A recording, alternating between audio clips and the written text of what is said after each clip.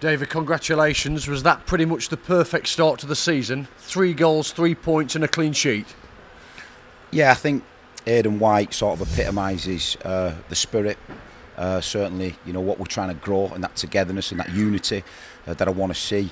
They're only, at times, people might think of them as small things, but when you've done the work that Aidan's done through the summer and then, you know, in the pre-season, physically he can get to that ball, you know, and he's backed up Logs has come out and, you know, there's an open goal and Aidan's drove into that area because he physically can, you know, so I think it was an outstanding performance. The lads we've brought him have felt really comfy, they've settled in, you know, we sort of did our business early and that's allowed us to welcome them boys and let them understand and play in pre-season games and let them feel the crowd and let them feel, you know, what it means to, you know, Mansfield supporters. But I said when I signed Otis about, you know, he's exciting, he gets you off your seat, he's got the ability to score goals. I didn't expect an headed goal from him. I think it's his first one he's ever scored.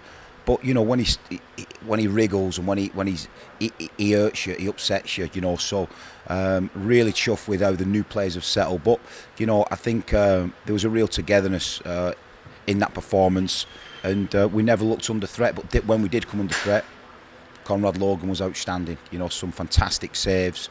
You know, and he's epitomised everything I believe in terms of preparation. You know, and he's had a really good pre-season, and you get a result like that off the back of a strong pre-season, a tough pre-season, but work on the training ground. I saw that some of the phases, some of the passing moves, and I was surprised at times how much space to give Mal Benning, you know, because for me, Mal, he can hurt you, he can unlock you. He's got 3 or 4 different passes, and you know, he had a lot of space today, and he utilised it superbly. So no, it was a real team performance, and the pleasing aspect is seeing what we've been working on for a long, you know, for 6 weeks now, and a lot of work in Portugal comes to fruition. You know, I've talked a lot about the physicality, but some of the passing work today that we've done, and the way when we've secured possession, we've moved them around the pitch and then hurt them. You know, Craig Davis has pulled the trigger early doors. I thought that had sneaked in. Otis has slid Tyler. When I got Tyler, I showed him that's the sort of goal that he'll get for us, Tyler, on the Otis slide pass. So yeah, a lot of things that we've worked on was evident in that game today, and we kept going and going. The 3 subs that come on would have ran anything down. You know, they come on to give us impact and energy, and they give us that. So yeah, I'm delighted. Yeah, you look at the squad as well, and we've seen the emergence in recent weeks of Lewis Gibbons and Jordan Graham, 2 young players. It's important to you, isn't it, to bring young players through, and you have done today in the squad. Developing players is key. You know, I look at my career, 5 or 6 years with Keith Hill as an assistant manager, highly passionate about improving players, but young players give you an energy, they give you an honesty, they give you sincerity, and you know, it's a new initiative today, start of the season that the EFL have brought out. So you know, Lewis Gibbons was our club developed player, which means that, you know, every week we've got to have someone who's been developed through our club. But again, it just highlights we're a young academy, you know, and to be able to, I didn't want to put a player on that probably didn't deserve to put on, because to just tick a box or get the paperwork right. So we fought really hard to get Lewis. He's done something like 24,000 hours with the football club and with our coaches, Demston, Coops and Mike Whitlaw, and it's a brilliant initiative. And if you look at the England team, you know, and you look at the way they performed, a lot of that team has sort of come from the EFL. I think sometimes in the world of Premiership football and global football, there's too much emphasis on the Premiership. Well, there's another 72 league clubs that underpin that. And our EFL is super strong, and probably 90% of that England squad that performed so well at the World Cup has spent time in there, has come from there. You know, whether it's Harry Maguire or John Stones, Kieran Trippier, Harry Kane going on loan to various clubs. You know, Vardy spending time down at lower league. So I think that's why they're humble, and that's why they, you know, they perform together and as a collective. So no, delighted that Jordan's had some game time, you know, but would I be worried about putting Lewis Gibbons on? No chance. I'd put him on at the drop of a hat, no problem. And just a bit of housekeeping to round off. No Danny Rose or Lee Angol involved today. What's the latest? Well, the one on Angol, you know, we've accepted a bid from Grimsby. He's spoke to Lee yesterday and his representatives, and you know, they're currently working on that. Lee's had the weekend off to think about the move and the potential for the move. You know, so we'll know more probably Monday, Tuesday on that. That's something that you know we might progress Monday, but we might not. The Danny Rose one, you know, I felt towards the back end of the week it was turning into a circus through the media. I thought that our professionalism was outstanding, and you know, the way that we've